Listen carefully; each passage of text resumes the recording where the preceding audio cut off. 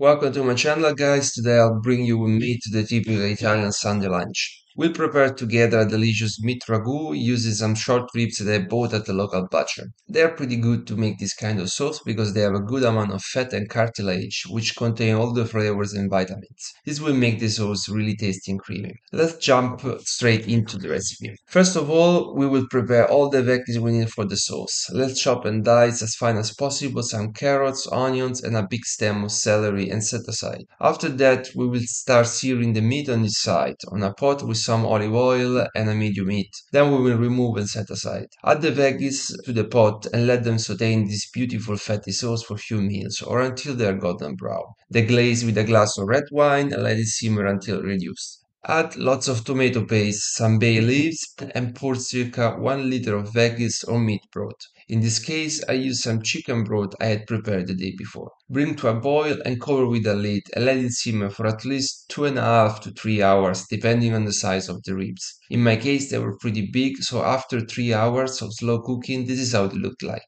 All the collagen of the meat is melted and the sauce have reduced to a creamy consistency. Now it's time to remove the ribs, separate them from the bone, shred it, and put it in a pan.